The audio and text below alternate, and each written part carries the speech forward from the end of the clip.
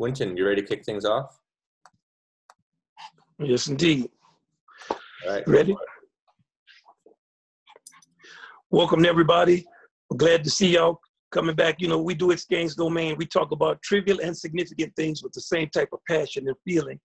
And we're lucky tonight. We have two fantastic guests. Dee Bridgewater is full of great stories. Great chick Corea is full of great stories. And I'm just going to kick it off by saying a few things, and then I'm going to just let them have it. And you're going to get a chance to see how we just talk when we're sitting around backstage, or the type of conversation that normally goes on.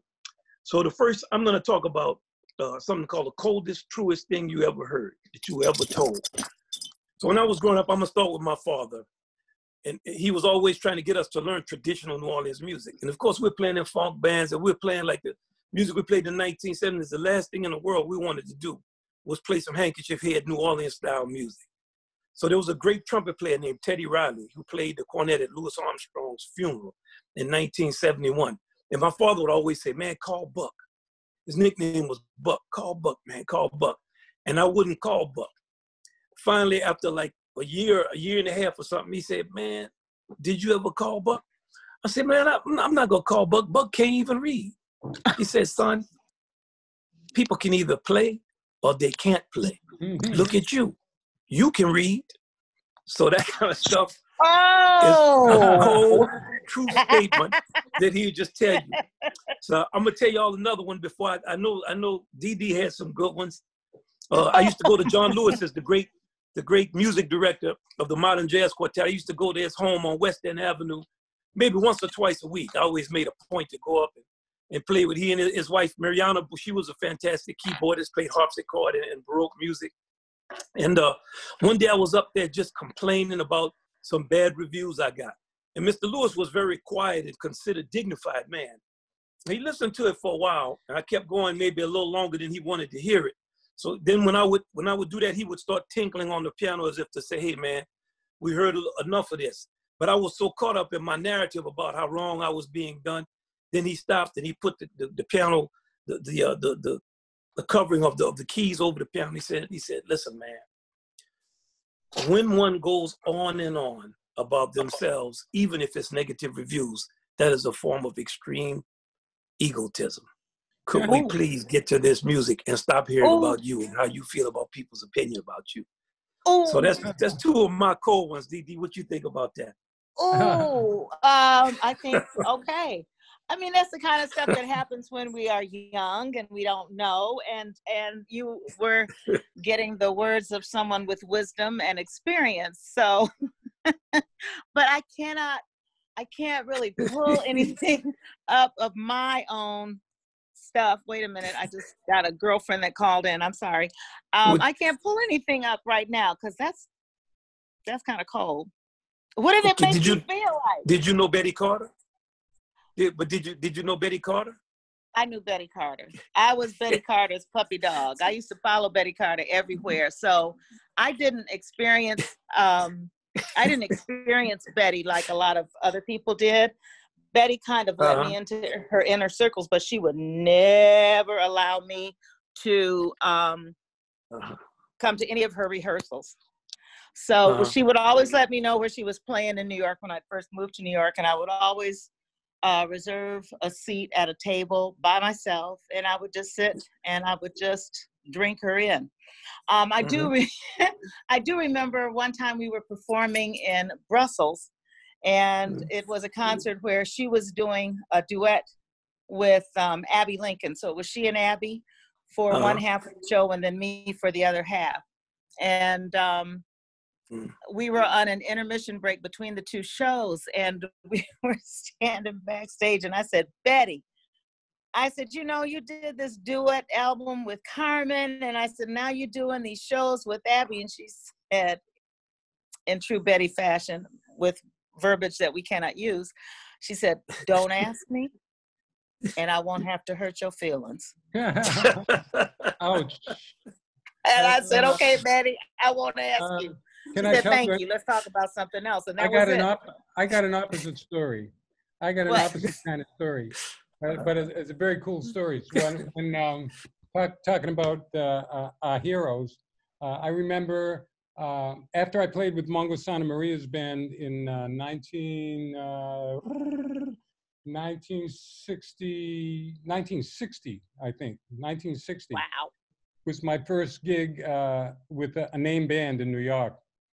And it was thrilling, you know. And then after I worked, the timbali player on Mongo's band at that time was Willie Bobo. You remember Willie Bobo? Yes, yes, I remember Willie. Yeah, Willie Bobo could dance. Yeah. His real last name is Corea, same as mine, except with 2 R's. He's from Puerto Rico. So anyway, Willie formed a band after Mongo's band, and because he wanted to play jazz drums. He wanted to be a jazz drummer. So he took me out of the band. Larry, who played with Monk, Larry Gales. I don't know. Larry Gales. Larry Gales was the bass player. Joe Farrell was the tenor player. I think Marty Scheller was the trumpet player. And we had this quintet. So we played at Birdland. We got a Birdland gig. And so after one of the nights at Birdland, you know, I'm so new in New York, and I'm trying to find my footing. I don't know, am I doing good or not doing good? I'm enjoying the excitement of it, and it's after the night, after the 2 sets or 3 sets, however long we played, and I'm at the bar nursing a drink. I think I was the last guy there, and I see down at the other end of the bar, some guy starts walking toward me, and I recognized him when he came halfway. It was Tommy Flanagan, who was one of my heroes, one of my piano heroes. So Tommy comes up to me, and all he did was he kind of pointed at me, and he said, "Man, you got some fresh ideas." And he turned around and he walked away. And that was it. I was on a cloud for 2 weeks. That's the kind of thing that kept me going in New York. That's beautiful. What about you, Didi? What have you? That's an opposite story. Yeah, that's good. That's a good Sometimes story. the opposite thing can have the same effect. You know, sometimes somebody tell you something cold, it makes you practice. Sometimes they're real friendly, it makes you. That's like the African chief. They gave him some ice. He said, "Bits of fire." Right. I got a good one. Which I have you a got? really good one, guys. Okay. When Cecil Bridgewater and I first married, Cecil had also been hired into Horace Silver's quintet. So instead of us doing a honeymoon, we did this tour. And I was quite enamored with Horace Silver. I just love Horace's work. I love his compositions. So we're doing this tour, and Andy Bay, of course, is the singer. And we get to Detroit. I'm from Flint, Michigan. So we get to Detroit, and of course, all my family is coming up from Flint because they want to, number one, meet my new husband, and then number two, hear him play in Horace Silver's band. And then some of my cousins had said, and maybe you'll sing. And so Andy and I decided before we got to Detroit that I was going to sit in.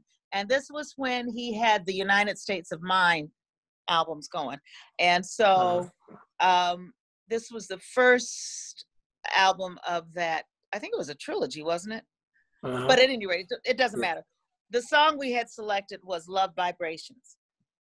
And so Horace had a tendency when he played to play with his head down, and his hair would just be in his face, and so he wouldn't see. Right. So I don't know why Andy and I thought if he can't see, he can't hear. So I had asked Horace if I could sit in, and he had told me no, absolutely not. And so Andy and I had decided he's not going to stop us if I'm singing. So he starts the intro to Love Vibrations, and we're in a club in Detroit. I don't know what club, I can't remember the club, but at any rate, and so when it starts, emptiness surrounds my lonely heart, I start singing. I got to surrounds my lonely heart, and to sing Life Has Lost Its Rhythm, I go, and he looks up, and he turns, and he looks at me, and he says, what are you doing on my stage? Get off. Get Ooh. off now. Ouch. Get off in front of all my family and my friends and my new husband and the band. And Andy is standing on the side. So I just kind of slithered off stage. Yeah. But from that moment, I said, I'm going to prove to Horace Silver that I can sing his music. He's got such a close idea about who can interpret his music. And so instead of it making me feel bad, because I knew I was wrong, because he'd already told me no, I just decided I'm gonna prove to him. So then when I decided, when we fast forward, that was 1971. Fast forward to 1995, and I called him, and told him, I said, I'm gonna do a whole album of your music. And he says, Didi, I can't believe it.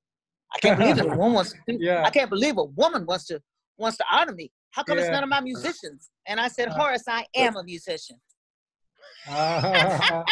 That's beautiful. But that was a bad story that had a great ending. What a sweetheart. Hey, Didi, 1971, check it out. You mean when? You and Andy. Go ahead. You and Andy, 1971. What else happened in 1971 with you and Andy and me and Stanley? And Stanley. Right. Unexpected Days and Sea Journey. Right. That's right. That was when we first met. Yep. Yeah. I remember coming up to your apartment. Stanley and I would meet you, and Ayrton and Flora would come. You remember? Yeah. That's right. Were you a baby, Wynton? Were you a baby? What were you? Were you born? 1971, Wynton. No, I was 10. You were 10? He was old enough. 10, but I like hearing about it. You were probably playing like that was still a long time ago. You were probably playing like a demon at 10. Were you playing a No, man, I was terrible. I love hearing about it though. Oh yeah, well, I love hearing it, but go ahead, don't stop. Well, I mean, that was a memorable session. That was Stanley's first that was his first solo album. Yeah, I produced that. I have this producing technique that I did with Stanley, and I've done it with some others. It's a really cool technique. I recommend it. What I did with Stanley is I sat down with Stanley, and I said, Stanley, you got to make a record, man. You're amazing. All right. He said, yeah, I want to make a record. So I said, okay, what do you want to do? Like, what would you like to do? And all I recommended was that he write music. And that's all I did to produce. And he just came up with that record. I didn't do anything. I played on it, and I was in the studio. That's how you produce a guy like Stanley Clarke. So what do y'all? He brought you in, Didi, and he brought Andy Bay in, and I got to meet you guys, and that was a great experience. That's where I met Bertie Kirsch on that. On that album. Yeah, he was an engineer at the Electric Lady Studios. Did we do that at Electric Lady?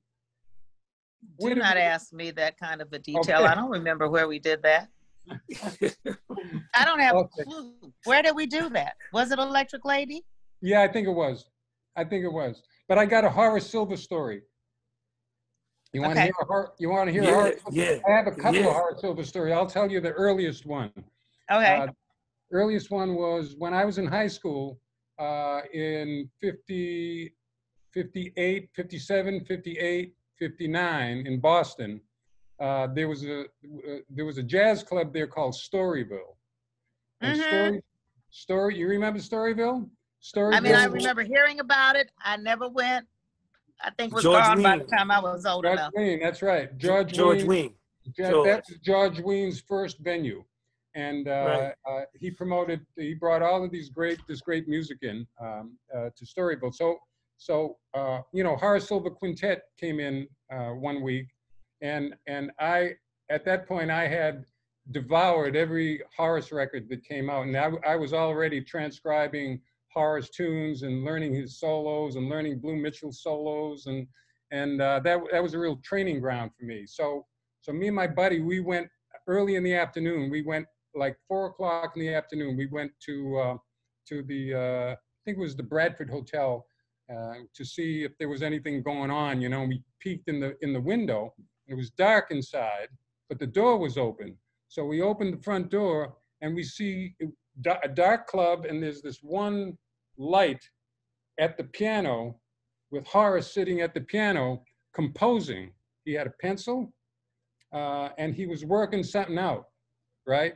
So me and my buddy, we snuck in the front door, and I'm getting emotional about this. And we sat in the back. We just tucked ourselves in the back. And man, for the next hour, we sat quietly and observed Horace write a tune. Check that out. Wow. That's right. Him working it out on the piano, and then him writing some stuff down, and then him working it out some more, and then him write. And that tune came out on Further Explorations, his next record. But what was the tune? Which one was it? It was one of the tunes on Further Explorations. But that was like an incredible, like, that's the university that I loved going to. That right. Kind of, well, you know what was wonderful about? Oh, I'm sorry. Go on. No, go ahead. No, I just wanted to make this little statement. What was wonderful about the music is when I came along on the tail end of this whole real true sense of community and family, where as soon as a young musician would come on the scene, they were just taken in by the older musicians and were protected. And the older musicians would share all kinds of information with the young musicians that could be useful. And it was also the period I came in on the end of people sitting in at concerts. You know, you would go to a concert, and one of the beauties of going to a concert in the early 70s is you never knew who was going to come out on the stage of the artist's concert that you went to. Yeah, that's right. You know, that was beautiful. Right, well, I came along after y'all, but I have to say that the musicians always treated me like that. Like, if I talk about John Lewis or Art Blakey or any of the musicians, even recently, I started to really know Chick later, but it still was automatically a familial type of feeling and a kind of love did exist because of the music. With Horace Silver, I used to see him. One year I called him and asked him if he would judge a high school jazz band festival and competition we have every year. It's called Essentially Ellington, so it's rooted in Duke's music, but we play a lot of other music as we go along. So Horace came and he was one of our judges. And the judging scale is from like 1 to 10. So most of the time you give kids, good bands get 8s, 9s, almost never 10s, but 7, 8, to 9s. Kind of medium bands will get 7, 6.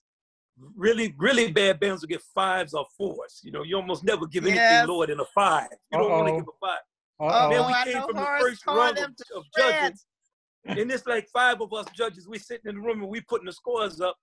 We got like 8s and 9s, and Horace got like 2s and 3s and 1s. Yep. So they said, so everybody started looking around. They said, man, you got to talk to Horace. I said, man, I don't want to talk to him. You talk to him. He said, no, talk to Horace. I said, okay. So I talked to Horace. I said, Mr. Silver, we don't normally give kids 2s and 3s and 1s and stuff like that. We try to come from more encouraging them. We don't try. And he listened to me very patiently. He said, Yeah. And when I got finished talking to him, we came back the next round, and man, he was hitting people with 2s and 4s and 3s. His highest score was like a 4. Yeah. I said, man, we got to the end of the judge, and he looked at me and he said, look, man, when I was coming up, people could play when they were 18 and 17.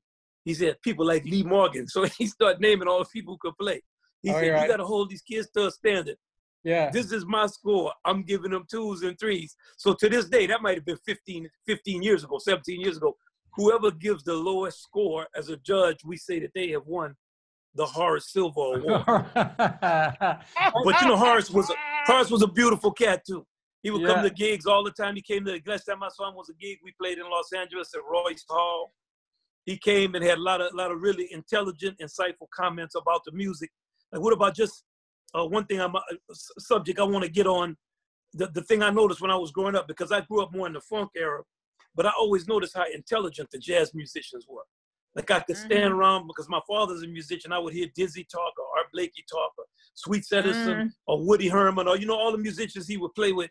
And it was always kind of shocking to me, the intelligence of the musicians. So what you got for me in terms of just when you were talking to somebody and you realize just the depth of their intelligence, DD?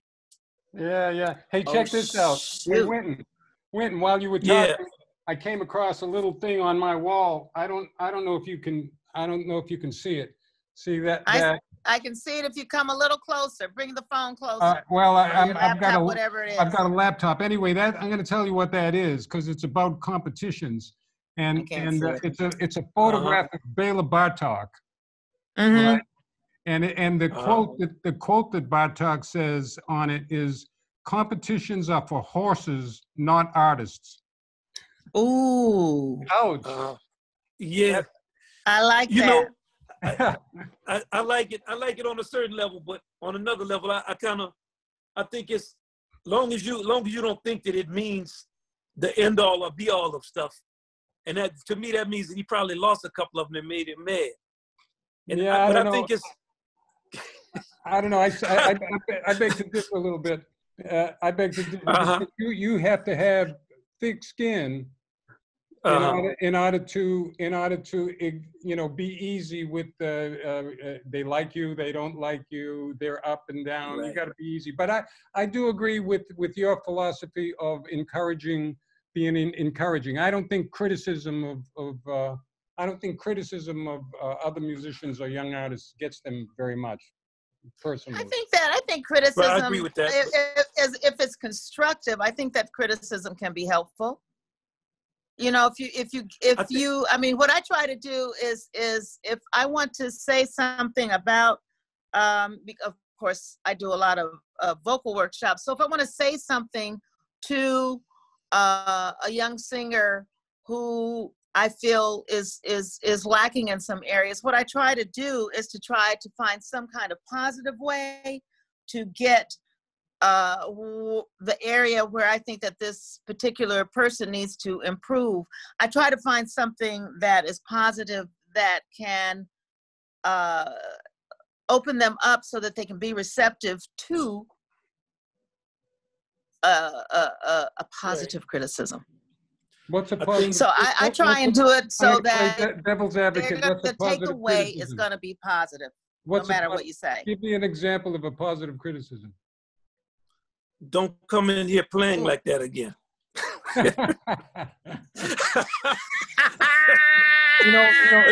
I would just. I'll tell you a story. I got a great story. Freddie Hubbard, you ready? Freddie Hubbard at the both ends in San Francisco. Yeah. Freddie Hubbard. He's up on stage playing with I don't know, it was a jam, I guess. Freddie's playing, and there was a jam session, and a line of horn players were coming up playing, right? So I guess he was getting a little bit tired of it, and this one guy came up with his trumpet, getting ready to play, and Freddie did. I used to love the way Freddie look at these guys. He go, right. You know, and yes. Then, so he goes. Ding ding ding ding ding ding da da do dee da da, and then rips off two of the most unbelievable trumpet choruses you ever heard in your life. Right. And then turns to the guy.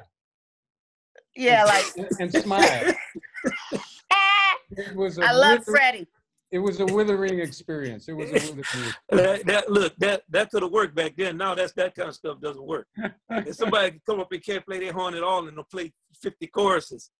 But I think in terms of the positive criticism, a long time ago when I was in my I was like 24 or something, but I was teaching a master class of classical music to a kid who was in high school. So I was kind of close to him in age, but I'd already had a record out. And he was the best trumpet player there. And every time he would play something, I would stop him and tell him something negative. And it was kind of the method, more or less, that I had learned. Just so he played, I tell him negative. Played, I tell him negative. Played, I tell him negative. And I could tell it was kind of getting to him because he was really respected in his school. And he was very respectful and nice. So he wasn't the type of person that you wanted to mess with. And I really wasn't trying to mess with him. I was just trying to say, you didn't do this right. You didn't breathe right. You didn't this. So after a while, it just got to be too much for him. And he looked at me and he said, Mr. Marsalis, may I respectfully ask that you teach me from the positive frame of reference. And I never forget that, because when he told me that, it was a lesson for me. Wow. So I told him, I said, man, you know, I don't really know how to teach you from the positive frame of reference. But from this time, I start to try to always, when I teach a lesson, I talk to somebody, I try to always acknowledge what they can do and what it is that they are able to do, and say, use what you're able to do to educate what you cannot do. Because if I don't tell you what you can do, I can't teach you a lesson. It can't all be positive reinforcement.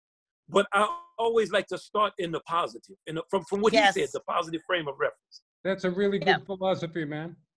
That's a very good. And I think I agree with that. Another thing is good also, Chick, it's good for people to see we could have a conversation and we don't have to agree on everything, and we don't have to demonize each other. Yeah. Like I think in our public life, it's so little a disagreement as to always be. It's always like if you don't agree with everything somebody says, you're their enemy or you hate them. Yeah. We talk about plenty of things, we don't agree on it. It doesn't mean your opinion or your thoughts or anything or any less important or valuable than anybody else's. Look at how different. You look at how different in the music world. Each one of us creates our music, just like really completely differently. We have different approaches. This electric, acoustic, fast, slow, pop, not pop, far out, far in. Right. I don't know. You can't put words to it, but it's the creative thing that you want to get out of everybody. Everybody's got a different talent and a different dream. I agree. Oh, I just thought of something. That's right. Okay, That's I right. just thought of something. Right. It was like 1996. Chick, I think we were in Oregon. That particular year, we did several festivals where we were on the same bill on the same day. That's right. I remember. And we were riding to the festival together. And you said to me, I don't know how we got into this conversation, but we were talking about jazz clubs. I was living in France. And you said, Dee Dee, you need to start doing the jazz clubs. And I said, Chick, but I don't do clubs. I only do concert work. I don't want to do clubs. And you said to me something that forever changed the way I thought and think about doing club work. You said, Dee Dee, if we don't go into those jazz clubs and we don't play in those jazz clubs, those club owners are not going to be able to make the money that they need for the lesser known artists to come in and to get their start. I'm kind of paraphrasing. Do you remember that? I do, yeah. Yeah, I do remember that. But you know what I do? Huh? I'm sorry. Go ahead. Well, I remember that, Dee Dee, but I remember the one festival we played, and this kind of ties into Wynton in a sense, because do you remember the drummer that you had during that time? That's when I met Ali. Ali Jackson. Yeah. That's right. Oh my God. Yeah, that's right. That's right. That's right. Ali was with me. Yeah, that's right. That's why I first hooked up with Ali, and that was Wynton's drummer for many years. Mm-hmm. That's right. Okay, that's right. I got another horror story. Can we do another horror story? Is it going to be the horror show? Maybe this is the horror silver show. Sometimes those are Horace was sometimes those are the best ones. He was such a big inspiration and influence. Fortunately, I got to meet him later on. I got two stories. I mean, later on, what happened? You remember the old Catalinas in LA? On Cahuenga? Yeah, I had a gig there one time with my trio with Avishai Cohen and Jeff Ballard, and the trio at that point was like a really tight group, and I had written a lot of stuff for that trio, and I swear, man, it was one of the memorable sets of my life, because when you got a group, and after you play a lot of gigs in a row, the group gets greased up. Yes. And before you're going to walk out on stage what's going to be delivered. You know that it's going to, I mean, you have no question that stuff is going to smoke. It's just going to, it's there now. So we were at that point at Catalina's, and who appears in the audience at one table, but just one table. Herbie Hancock, Greg Fillinganes, Billy Childs, and Horace Silver. What? Yeah, and they all came down to check me out and check my trio out. And you know, the trio smoked. I know you all did. I know you turned up the heat. And we blew everybody away, and it was and Horace was so encouraging and so validating. But here's my story with Horace. With Horace, what happened is since he first started playing with Miles Davis, and then it was right around that time that he and Art Blakey got together, and they were really the first jazz messengers. Horace Silver wrote the music to those recordings, right? So anyway, I followed Horace's music and his albums all the way through. Every album I got, I learned all of the songs on his albums. I was just totally into Horace. So by the time I moved to New York in '59, by 1964, Horace's band was at the top of his game around 64. And he had Blue Mitchell, Junior Cook, Roy Brooks, and Gene Taylor. But what happened is that Horace would take some time off, and the group, you know, Blue Mitchell and Junior, they wanted to keep working. So they put a group together with the four of them, Gene Taylor, Roy Brooks, Blue Mitchell, and Junior Cook, and they needed a piano player. I don't know how. I still to this day don't know how I got that gig. I don't know who recommended me, but I ended up in that piano chair, and I worked with Blue Mitchell's group. I mean, with Horace Silver's group, minus Horace Silver, for a couple of years. And can you imagine the amazing experience that was for me? To following in my total hero's footsteps into a band of his musicians. That was like, you know, university. Wow. We played Minton's. We used to do these six week stints at Minton's. We do 3-4 sets a night, starting at 10 o'clock at night, going to 4 and 5 in the morning. Oh man, that was a great period.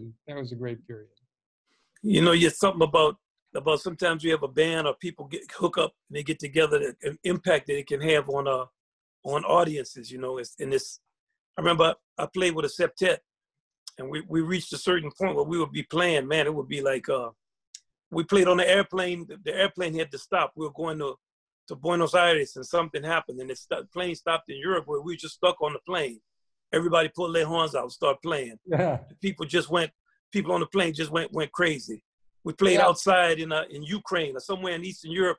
It was late at night. The restaurant was closed. And we said, man, maybe if we pull our horns out, we'll get the guy to open the restaurant up. We started playing. He opened the restaurant up and cooked food for us. And it just, like you were saying, sometimes when you get a group, you get a certain kind of just a relationship, a thing that happens. And it's just like that band had Reginald Veal and Herlin Riley and Wes Anderson, you know, just the vibe of people playing. And cats would come check it out. I remember Milt Jackson came down to check us out one night. Milt! And you know, we'd always be excited whenever people come. Dizzy would come to a gig. I can just remember gigs that great musicians showed up to your gig, Sweet Edison or anybody that you respected when they showed up to a gig. And, man, to go back didn't that make you feel proud? To what Dee Dee was saying, you know, all the musicians. I had a chick. It's one thing. I'm gonna just tell this story about when the musicians older than you give you that kind of love. When I was 18, George Weiner booked me on a gig to play with Mel Torme. And, you know, I just come to New York. I was just turned 18, and I couldn't really play on chord changes. You know, I was kind of pentatonic. And the contractor had told Mel Torme, man, I don't know how this kid got on that gig because he can't play. Because the contractor knew me from playing some classical music. And Mel, the first song we played was called One Morning in May.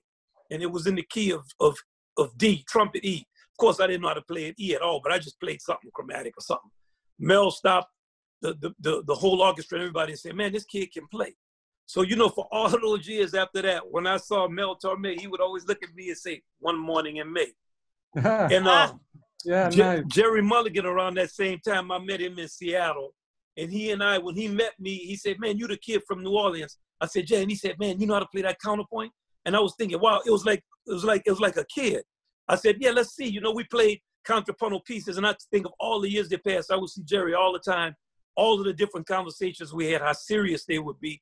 And they all go back to those early years. So I think when I see DDU and Chick talk, and y'all go back to, you know, 1971, this time that I met you, it's hard kind of for people, if you don't have all those years under your belt, you don't realize the type of impact that these long-term relationships have as they play out across time.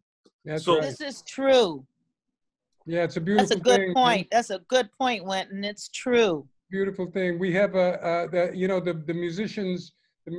I find I've got this pride of being a musician, and because musicians like and artists that spend their lives at it, like Dee and Wynton, like you guys, and like our friends who we know that spend their life at it. I think we all have an unspoken, tacit agreement about what we're doing. We don't put it in words.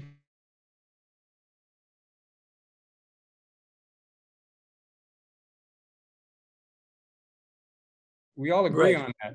And I see it as a kind of mission. And I talk to the young people like that, young musicians who are really interested to do something, but they're scared to commit themselves to a lifetime or really get deep about it. And I try to explain to them the fulfillment of being a part of this tacit agreement of making people feel good and inspiring them like that and inspiring each other. It's really a great gig we've got. It's a great Well, gig. I want to pick up on what you're saying and ask Dee Dee something, because What? I've seen her. I mean, you have such a tremendous range in your singing, and also you're bilingual, maybe trilingual. I don't know how many languages you speak, but I know you speak French. I can sing in more languages than I can speak. You know, but one thing I notice about your singing is you're able to affect many different characters. So I was thinking about when Chick said that we know what feeling we want to create. So I just want to ask you, do you try to create a different feeling when you're in another language, or is the feeling the same, but just the language is different? I try and create a different feeling with every song that I do. And when I sing, I'm of course most comfortable when I sing in French because I spent so many years there, and that really is my second language. So I'm fairly comfortable when I sing in French. But I have to say, I've been doing some French songs recently with my trio, and it was very interesting when we would switch from the songs in English to the songs in French. I would take on this kind of French attitude, which is kind of hard to say, I mean, for people to understand if you haven't lived in France. But I mean, and the way that you pronounce the words, and so it brings up other kinds of emotions, because you have to treat the language so much more different than you would if you were speaking in English. So I would say, when you sing in another language, when I sing in French, or when I sing in Spanish, or when I sing in Italian, what I have noticed that I do most is I take on the ambiance of people that I have seen sing in those languages. If that makes any sense to you. Yeah, that makes sense. And then I try and paint a picture for the listening audience who may not know the language, and so they're going to only be reacting from a visceral point or an emotional point. I just try and create a kind of scenario, or I try and do gestures with words that suggest what the word is that I'm saying, so that these people in the end, when the song is finished, even if they don't know it, they've had an emotional reaction to it because of the Mhm. way that I presented it. So that's what I do. But for me, I was thinking, and I was talking with this about the young musicians that I'm working with in my trio. I think of it as, you know, for me, I'm a musician. You know, I use words, you know, but I also have to know the music. I have to know the melody. I have to have an understanding of all the chord changes and stuff so that I can waltz around in that world. But I was saying to these young people, I said, you know what? When we're performing this music, you don't know what I'm saying. So I want you to just watch me, watch my body. My body's going to tell the story. Mm-hmm. So that you know, you'll be able to apply, you know, the kinds of hits that you need to at a certain moment just because of that. Mm-hmm. Don't worry about the fact that you can't understand what I'm saying. That's not important. When you go to when you go to the opera, you hear an opera in Italian, you don't know what they're saying. Mm-hmm. You know? Or That's you why I hear a don't French go to opera, opera. you don't know what they're saying. Or you hear a German opera, you don't know what they're saying. I love you. Why And did so you break my heart? But Where did he go? Exactly. Do you know what I'm saying? So what do we react to? The emotion that is being projected by the people that are spewing out these words in the situations that they're in. So yeah. I've never got comfortable with people watching while I'm playing. Really? What did you say, Chick? You're No, not I've never thought about body language or anything. And when I see myself on a video, you know, I go, oh, yeah, you know, maybe I ought to do something with that, you know. Well, wait, so you talk about that, and that brings me to your Spanish hearts. Oh, you remember what I told you after I saw you at North Sea? I was so freaked out. I just loved it so much. Do you remember what I said, Chick? Do you remember what I said? No, you don't remember what I said. Don't put him on the spot. That's okay. I'll just tell you again. No, I was so moved by the band and by the performance, and also by the way that you had everybody set up on the stage. So it was this enormous cluster, but it was visually so sumptuous. Oh, wow! And I just remember I was so swept away by the visual aspect, because the music was already insane for me. And then to see the way that you had clustered everybody together, and it was this like, have you seen this, Wynton? Have you seen him do it? Oh yeah, I've seen him. Oh my God, the Spanish Hearts. Got the great Mikey Rodriguez, yeah. I've thank you, Dee. You know, I've got the same kind of love for pulling a group together that Wynton does.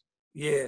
Wynton, I know that when I first came and worked with Wynton, with the band, the thing that one of the things that struck me was the way Wynton had his musicians kind of organized into a group that really was a group, but everybody was an individual, and and encouraged everybody to really be themselves and somehow pull it together with the repertoire and so forth, you know. And but I love that, Dee Dee. Thank you for that compliment. That means as much to me as what Tommy Flanagan said. But here's the thing, because here's something that I have always felt, guys, if you will allow me, something that I have always felt has been kind of detrimental to our music, is the visual component. And there are not enough musicians out there playing that add a visual component to the performance when we're doing concerts or even in a club setting, that it draws the audience in. And well, give me some advice. Oh no. What do I do with this hair? What do I wear? I'm not talking about that, Chick. You are so silly. She's so silly. I'm talking about sometimes. Wynton. Yes, so sometimes people on the bandstand, if they're not playing, they look like they want to be somewhere else, or there's a loss of integrity to really listen with intensity.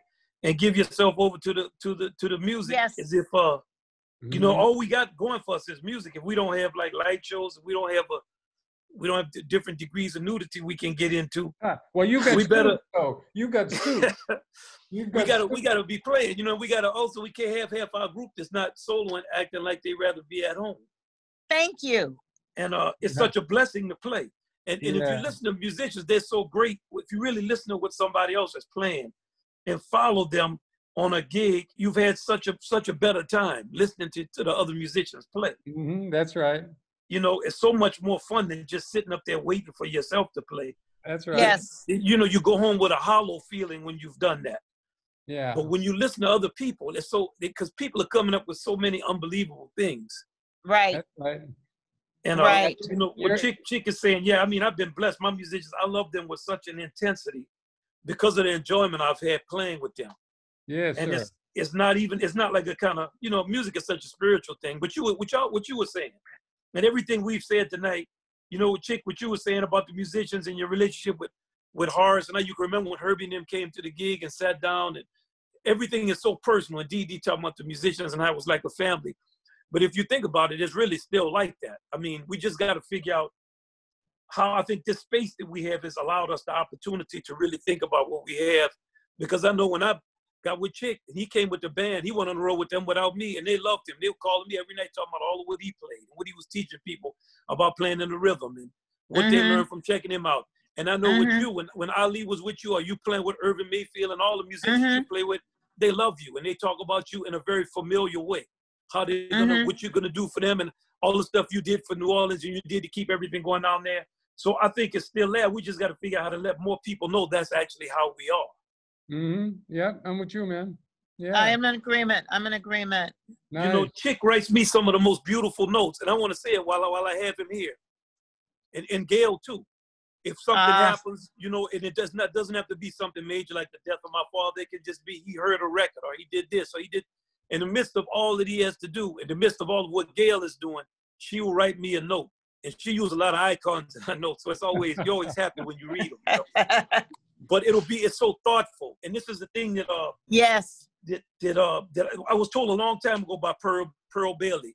When she was with Louis Belson, we played a jazz festival together. And she came backstage. I was on the same bill at kind of cool jazz festival. And she brought me a gift. And she said, I brought you this gift because I wanted you to know that this is how we used to treat each other. And then I was maybe 25 or 26. So I don't buy people gifts, but I still think about it. That's beautiful, man. That's really beautiful. Yeah, it's nice hanging with you, too. This is a lot of fun. Yeah, man. Yeah. So, you know, we're going to open it up for some questions. And then maybe some people just be, 10 or 15 minutes of some questions. I don't know. Adam is going to tell me what's happening. Okay, this is good. That sounds What you about saying, right. Adam? Yeah, 10 or 15 minutes is I think right on schedule. So we've got a number of people with their hands raised. So those of you who do have a question to ask, we'll try and get to as many as we can. We might not have enough time for everybody, but we'll get going on it right now. So the first question coming in is from Robbie Wheeler. Robbie, go ahead. Hi, Wynton. It's Robbie Wheeler. I'm from Milwaukee. I recently met you at the last concert here in December after my son couldn't come with me. You actually signed his ticket saying, Andrew, do your homework, man. And I've had so many opportunities over the years to watch you perform, meet you at concerts. And I just wanted to say, first of all, that all of that time has been so appreciated to me. The first time was in 1998. I was a grad student at the time. And over the years, you've given my boys countless memories as we look at these pictures with you guys. And so I just appreciate that time, and just want you to know that I've talked to them about just how humble you are and your character over the years. And I think that you've shown your father through that in our countless meetings. So I just want to tell you how much I appreciate that time that you've taken for my boys and myself after all of this. And I think everybody would agree that you are a representative of your father in how you handle yourself, both on stage and off stage. My question for you is you've talked so much about all of these things that you've done over the years, these great memories. And I'm kind of wondering how you feel you're currently growing as a musician. You know, it's easy to look from the outside and say, you're Wynton Marsalis, man. You know what there is to know about the industry, about playing jazz, but any educated person also knows that the more you know, the less you know.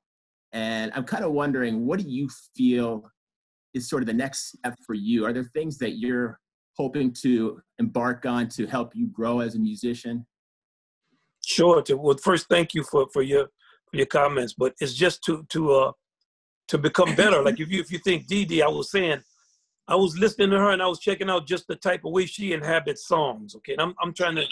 I was thinking, if I could play my horn and inhabit these songs like that and play with that type of in 1 minute it's very effusive and then the next second is very intimate, or just with Chick being on the phone. Chick and I had a conversation maybe, I don't know, 3 or 4 months ago about writing classical pieces and working together on a piece. And when I see him, he's talking about coming to New York in 1959.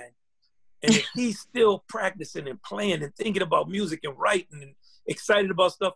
I saw Chick, and this is what I think about this. So you asked me the question about how do I want to grow as a musician. We played a gig in France, and we played after Chick played. Now that gig started at 10 o'clock. So he's already on European time, so which is 5, 6 hours after American time. So it's basically 2 or 3 in the morning where he's coming from. He has an hour ride on a bus back to his hotel. He stayed around after his gig and heard our band. I had some of my young students from Juilliard who really could play. He stayed around after the gig and then commented on the songs and said, man, that 1 second movement where y'all played something about belief. He remembered the name of the song. Now this was just last summer. And I just looked at him and said, damn, I hope I can maintain that type of integrity about music. So he played a gig already. And then it's like 1 or 2 in the morning in France. And I just, I'm humbled by the fact that he'll get on the phone with us tonight and have that type of enthusiasm. And it's the same way that he approaches it. And it's the same way Dee Dee approaches songs and dealing with the music, that type of youthfulness and liveliness. So that's what I'm working on. And I'll throw it over to Chick because I'm talking about him, but tell him how true that story is, Chick. Yeah, that was sweet. But do you remember? Wasn't that the night I sat in with the group? That's right. You sat in at the end. I played with that amazing young piano player. Man, he showed me Isaiah. Isaiah. He showed me the changes as we were doing it. Oh, how fabulous! That's right. Yeah. But he waited to the end of the gig and came out and played. I forgot that you actually were there at the end. Yeah, but that makes sense. It has to be at the end, Wynton. Yeah, that was. He couldn't come in because it would disrupt. Yeah, we'd have to get off the stage. No, but I didn't just walk on. I mean, I was invited. No, but I want you to. Of course. But she didn't walk on uninvited. She walked on after she was told, "Don't walk on." Well, then there's that, But then that was when I was very young, so I would never do that now. And it's really important to the young man that had asked you the question. When I think for artists, for those of us who are really true to our music and our art, the thing that is most important for us is to keep pushing the envelope and to keep pushing ourselves to do something new, to keep challenging ourselves so that we are always renewing the energy and renewing the love and renewing all of the wonderfulness that goes into being an artist. I feel that if the day that I stop trying to be creative is the day that I can check out. Mm-hmm. I want to push like so many musicians have pushed. Look at oh Lord, I just lost the name. But there's so many musicians. Look at Ray Brown, who played up until he went to play a game of golf, and he had a knee surgery, and we had all said, Ray, don't go golf. Don't go out on the road. Roy Haynes is 95. Look at Roy Haynes. And still out there. And don't tell him not to go. Right.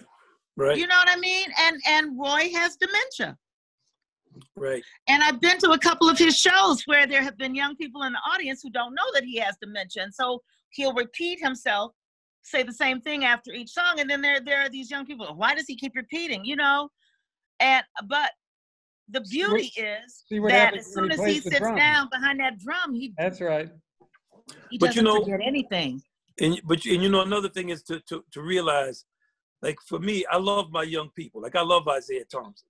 Mm-hmm. All of that. I mean, he can play. He's serious. And look, when I see him, I hug him and I tell him, "Look, man, people comfortable when you mean or you negative toward them. But I want to hug you because I want you to know the depth of the love." So when Chick came out on the stage, the type of graciousness that he had and the love that he showed. Now we're talking 7, 8 months later, and he remembers that. He's saying, "Yeah, beautiful young piano player that was up there," and the way he played, and that's how we keep the feeling of the music going. Yeah. And that's what my man with his sons. Yeah, when I see people come with their sons or their fathers, you know, their mothers, I always say, "Hey, that's your mama. You know, she's out here. It's 11 o'clock at night," and I always try to, because that's a special thing, you know. It is. And my mother died of dementia, so I just think of people's parents taking them to stuff and the type of love they have for their kids, and the blessing we have to be able to interface with people and their children and to give them some love and a good feeling. They go home feeling right, like, yeah, we didn't like the music, but the guy was nice. So, you know, that's exactly. Yes, then there's that. Oh, we love the music. We love the music. I'm just playing, man. I'm messing with you. But, you know, I know you. I love you. It's just, thank you for coming on. Thank you, Wynton. Yeah, you're right. All right. Thanks, Robbie. All right. Next question is from Sarah Frischer. Hi. Sarah, go ahead. Hi, Wynton. Hey, now. Hello, Dee Dee. I've been spending a lot of time with Chick. Wynton, you nurtured I recognize you. You've been coming on the live stream. I can't miss one evening. Yeah. I'm not so sure. I have a question in as much as I was so happy to be in everybody's good company. The word I had written down was integrity, which every one of you have, Dee Dee, Chick, and Wynton. And the fact that the way you nurture each other is that each musician should do his best so that the whole is the best that it could be. Yes. And, in my life, I've had that pinned up on my walls. I've just escaped the regular double screen to go back to painting, which I always did. And with Chick's inspiration, I've actually been painting because he says, "Do it." Hey, That's talk wonderful. about thank you. Talk about your live stream, Chick. Well, I did it as you know, I didn't know much about this fella here.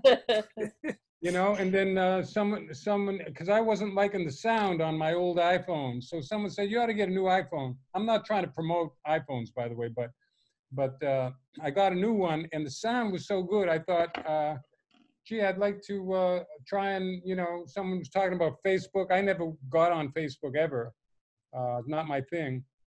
But then someone showed me how to do it. I thought that'd be an interesting experiment, so I just put the phone up like that. And she showed me how to go on live, and I just practiced. I said, well, if anyone's there, I'm just going to practice, and, you know, and I'd start, try a tune, and, you know, and I was on for an hour, and then then when I learned how to look at it, I saw a lot of people were tuning in. So, 1,500. But they were saying how nice it felt during this time to have some music, you know. So I just kept doing it. So today I finished day 25, and I'm having a ball because, you know, when we were young, if money is your basic motivation, you don't get too far. You know what I mean? We didn't start out trying to make money. We started out because it was fun and it was engaging and it was something you really wanted to do, and you know, and then getting older, it turns out that you see that other people gain something positive by it. When you get old enough to appreciate that, which is, I don't know, it took me a while to appreciate that. First it was all about me, and then I started to see that other people enjoy it. It makes you want to do it more and having fun. So that's why I've been practicing on Facebook for 25 days. That's very cool, chick. It's Yeah, you're tremendous. right. Very cool. Thank you, Sarah. Thank you. Thank you. Thanks, Sarah. All right, let's take another question. We've got one from Jeffrey Ocampo. Jeffrey, go ahead. Hi, how are you guys doing? I'm from Fort Lauderdale. My question to you guys is, how do you guys, throughout the years that you guys have been playing professionally, how do you guys balance out your musical career with your life, as in like starting a family or just having a social life in general? Oh, you just do it. You do it. You just do it. You don't. It's not something that I think that you can spend time thinking about. You're concerned about making money when you start out, and so you're just trying to get gigs. You know that when you do those gigs, you gotta. Well, in my case, I had to get a babysitter. I didn't have money. I would take my first daughter with me to the gigs. I would ask the coat check lady, because back then we had coat checks. I would ask her if she would watch the baby while I would sing, and I would give her my bassinet, and she would keep it in the coat check room, and I'd sing my songs, and then I'd run and get my baby, and then I'd go back into the kitchen. I mean, I think, and I say that to say that I think when you want to do something bad enough, you figure out how to make it happen. But you have to want to do it. So I knew that I wanted to be a singer. I knew that I also wanted to be a mother. I figured it out. I made it work for me. Now, what I figured out may not work for another person, another woman, another man that, wants to have children and have a career. But I think that it's something that can apply to anything in life that you want to do. When you decide that you want to do that thing, you will work everything out. You will work everything out. And then you've got to remember that you are not alone, and that there are people around you that love you and that will help you if they see that you are serious about that thing that you want to do. Talk about it. So whatever it is that you want to do in life, you can do it. Once you decide up here in your head that this is the thing that you want to do, you can do it. Then you just set about doing it, and it just works itself out. Now, that's not to say that there may be some issues that result from it. I mean, like my children suffered a little bit, but here they are now. All my kids are adults, and they've landed on their 2 feet. So it's all about your choices, I think, and doing things that you really truly believe in. If you're passionate, there has to be some passion in it. If you're passionate about the thing that you want to do, then I think that you can figure out a way to balance your personal life and your professional life. But I will say this, it ain't easy. Right. It ain't easy. But you can do it. I got one comment to add. All that Dee Dee says is true for me too. But I got a very simple comment to add, that if you lose your dream, you lose your future and you lose your life. All you've got is your dream. So if you compromise with your dream, you ain't got much left. There we go. There we go. You just got to be able to envision other people as a part of it if you have a family. Yeah. And it's nothing you do is not going to be sacrificed. Like it doesn't matter what. That sacrifice is always a part of it, for them and for you. I mean, you can just look at your our parents. Look at other adults. When you were growing up, and how those people were able to manage their lives. So it's no different. Perhaps it might be a little bit more complicated today because we are just pulled in so many different ways. But as Chick said, you gotta be. If you don't dream, if you don't have a dream, what is the life? You've got to. I always say to kids, dream and dream big. The bigger your dreams, the better it's gonna be when you realize. Hey, you know what? Don't you think also? And then when you realize those dreams, dream some more. Don't you think also that the actual doing of it is the pay? It's not. Yes. Right. It's not the end of the gig or the applause or the money. it's like the doing of it. You know, when I'm writing music, and I've got my pencil, and I've got my score paper, and I've got my piano, and I'm touching these things, and I'm moving this pencil around, and I'm pressing the keys. That's the shit. Yeah. That's okay. We've heard that word. Yeah. We got to put a beat on it and make it into a song. Yeah, that's right. It's the doing of it, and you gotta have. If it ain't fun, it ain't worth doing. Right, because with any dream or something you have, you don't know that you're gonna attain that. And then when you have a collective dream, you also don't know about that. Like you could achieve something personally, but you might have a dream for you and a lot of other people. You might have a dream for your neighborhood or your country or your family or the world. And it's just like Martin Luther King said, he had a dream. We so far away from realizing that, but what should he have not had the dream? I mean, somebody like me is a result of part of his dream. And many of us, you know, some of us suffered because of it. Some of us had great advantages. Some of us, you know, and there are many dreams going on earth all the time. And, you know, we got to go down that road. You know, you got to go, just like that old song, you got to walk that lonesome valley. Yeah. You get other people that dream with you. They're not always in your family. That's right. You know, your family comes all of that, in a lot of forms.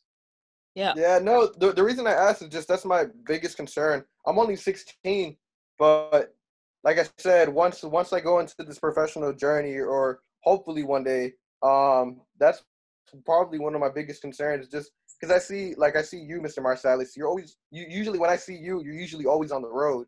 So I always wonder, how do you maintain a family while you're always on the road? Don't worry about it. You can't.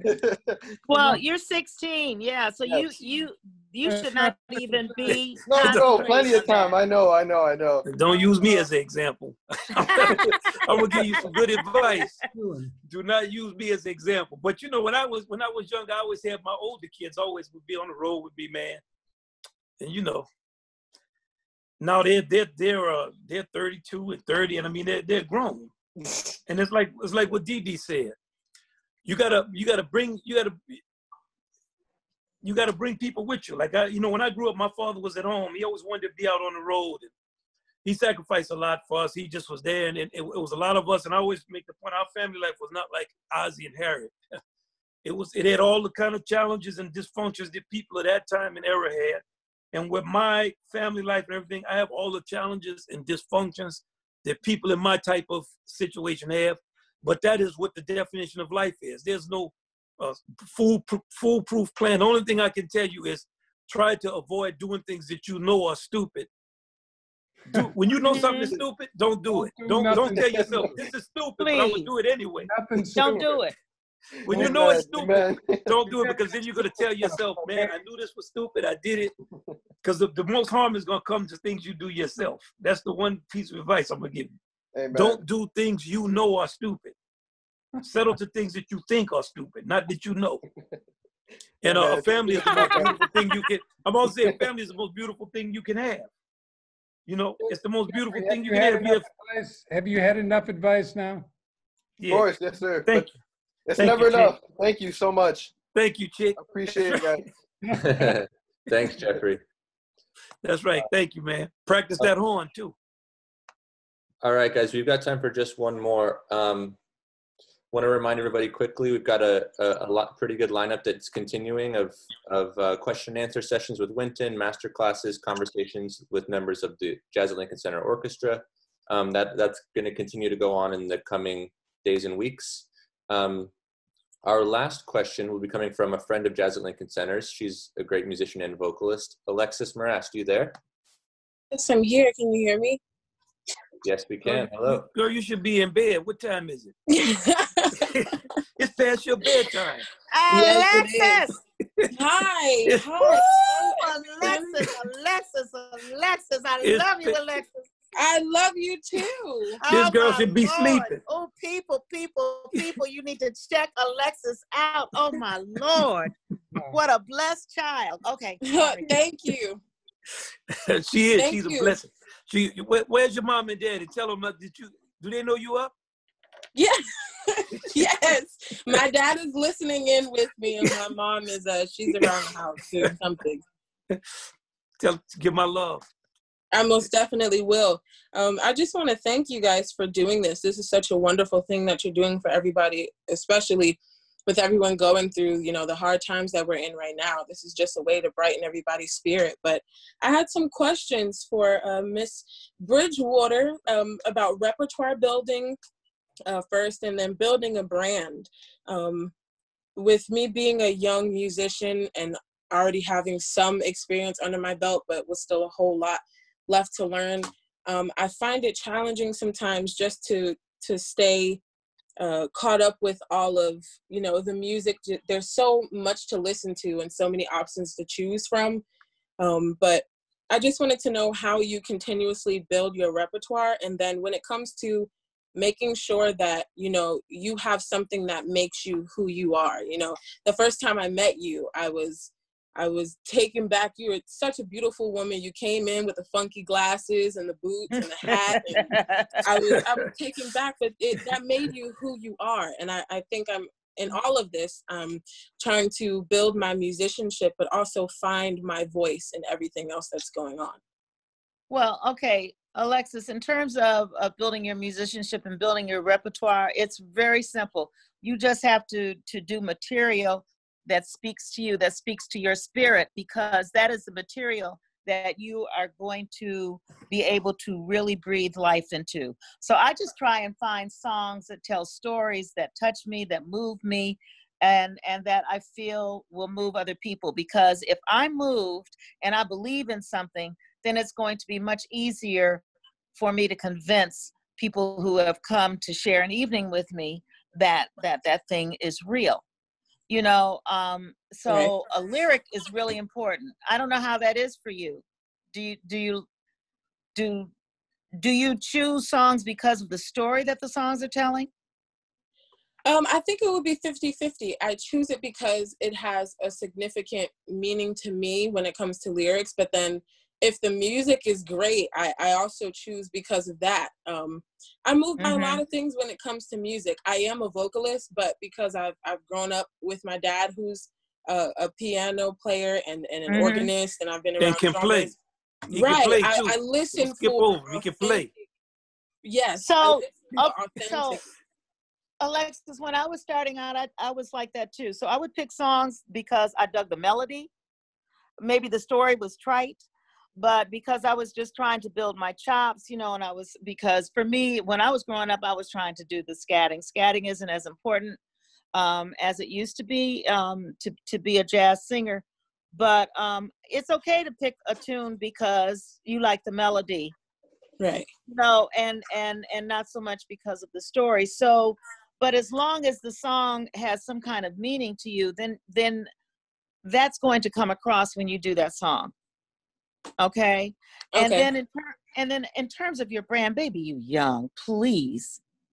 You are young. So your brand, your look, all of that is going to be in constant flux until you get to a point where you can settle and be really comfortable about the who that you have created and the look that you have created, and then it will just be second nature to you.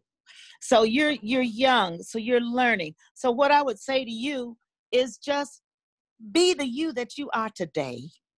Thank you. Be the you that you are today, because tomorrow you're going to wake up and you might feel another kind of way. Right. So then what people are going to perceive is all these different facets of you. And then eventually it's going to all come together and it's going to create your brand, your image, you know, but just keep being the you that you are and doing the things that you like and dressing how you like and how you feel comfortable. Just keep doing that, honey. You're too young for it to be completely solidified. I'm 70 the end of May. And I've been doing this for 50 years. I've been doing this. So the Dee Dee Bridgewater that I am today, that I am in this particular moment with all of you tonight, is the culmination of my 70 years on this earth and my 50 years as an entertainer, and making mistakes and picking myself up and doing it again, you know, and you're talking about bad reviews, bad critiques. People used to critique me because they would put me down because I moved on the stage. How dare a singer move? They put me down because I was changing up my repertoire. Who did I think I was? They would say, a musician? Right. Because a singer is supposed to, for some reason, as a singer, we're supposed to stay in one lane. I refused. So now, as a result of that, and for me, weathering all of the bad criticism, not listening to it, just keeping on my path, on my truth, I have arrived at a place today where all of those years and all those experiences have created this individual that is sitting here with you tonight. And the other thing that I would say is, Alexis, continue to walk without fear. And if you have fear, you have got to push through that fear. You've got to dive in that water. It may be cold and it may be deep. And you may struggle, but you will come out in the end. So you've just got to do those things that you feel. Operate on those feelings when you feel them. Mm-hmm. Dress how you want to dress that makes you feel comfortable. Be you. There's only one you. There's nobody else like you in the whole wide world. And that's it. Period. Well, thank you. All right. Thank you so much. It's because lovely listen to see to me, you again. baby. Here, listen to me. You have a sense of the music, and you have a sense of stage, and you have a sense of yourself that is uncanny for someone as young as you are. So you are already on. That's true. It, you isn't ain't it? lying. Oh, you ain't lying about that. So you are already on the right path. Thank so you. just keep going there, baby, and don't be afraid. Thank you. Okay. Yes. And the last thing is, don't be afraid to fall. Mm-hmm. You can pick yourself back up. Okay. That's right. All right. Yes. Sorry. Thank you. Thank you so much. You're so fabulous. Thank you. So are you. Thank you, Mr. Marsalis. And I've never had the opportunity of meeting you, Mr. Corea, but I have seen you play live once at BB King's with Layla Hathaway. And I must say, you are incredible, sir. Incredible. Thank you so much. And my dad loves you. My dad is like a cheerleader. I look forward to hearing you. Nice. Absolutely. Oh, chick, you love her. You love her.